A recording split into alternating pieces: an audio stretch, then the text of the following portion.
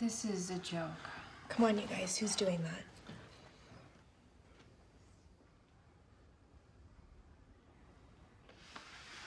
Sarah, cut it out. I'm not pushing it. Alright, riddle me this. If you want to talk to the demons and the demons are talking back to you, why are you acting like it's not happening? Or do you want it to happen? If you don't want it to happen, don't play with the board. If you do want it to happen, when it does happen, don't blame it on the people who are with you. God, this game sucks! I was a young boy that had big plans. Now I'm just another shitty old man. I don't have fun and I hate everything. The world owes me, so fuck you.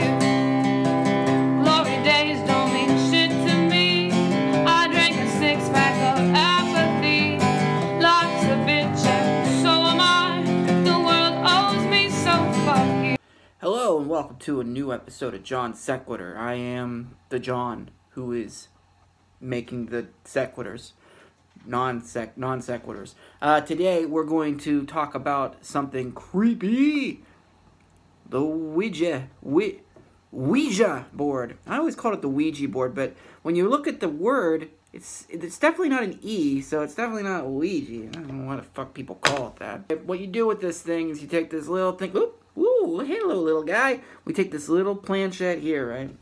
And we run it across these letters right here. Oh, Jesus Christ, am I prepared or what? You run it across there and you try to talk to demons. Now, that's not exactly what this thing was originally made for, but as we'll find out, I don't know what the fuck it was supposed to be made for. It was made in 1890, presented by a man named Ouija Boards.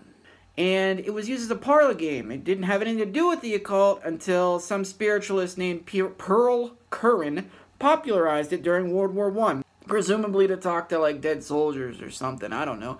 Next thing you know, you got people saying in the Catholic Church not to use it because of demonic possession. You got people who are occultists saying it's a good thing when you use it.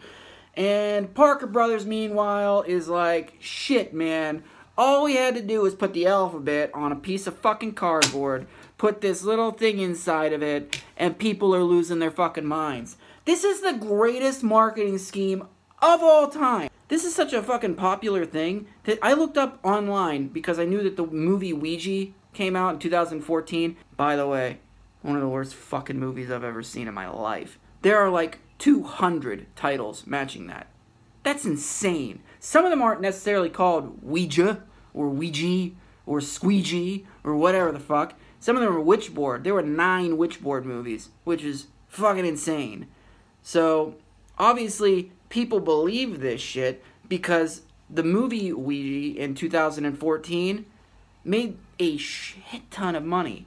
And if you saw the trailer for that thing and you thought it was good based on what was in the trailer, whatever, man, have a good life. I used to have one, and I was a creepy kid, so when I bought it, I wanted the real fucking thing. I didn't want one of those glow-in-the-dark ones or shit, but nobody would sell them.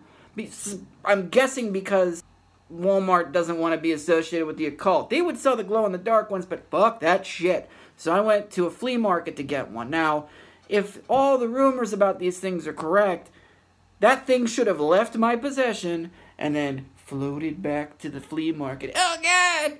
We sold it and it came back! We can do this forever and get rich. Oh, that's a good idea. I've heard of people who have thrown them in the fires only to find their cats asleep on them the next day next to a pile of their fucking hairballs.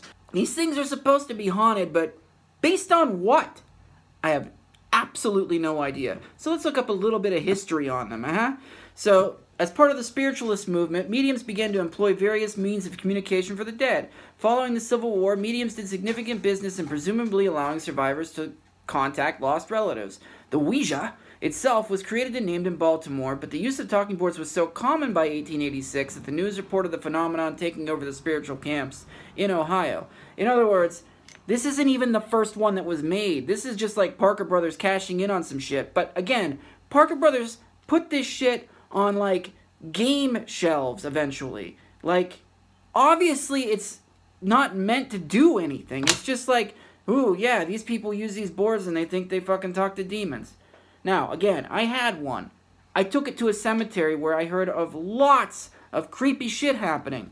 I went there and creepy shit happened. I bring the board there, nothing happens. Not with the board, not with anything. Now, I have a friend that I talked to who told me that their family has used this board before. Stuff happened. But specifically the stuff was that it was spelling out a name that it spelled out over and over again. I'm not one to argue with this person. This person seems to be smarter than me, even. So, wait a minute. I acted like that's some sort of accomplishment. No, it's not hard to do that. I tend to lean towards them in that they may have experienced something with it. But my belief is that if you want this thing to work, it'll work. Now, is it because ghosts are controlling it?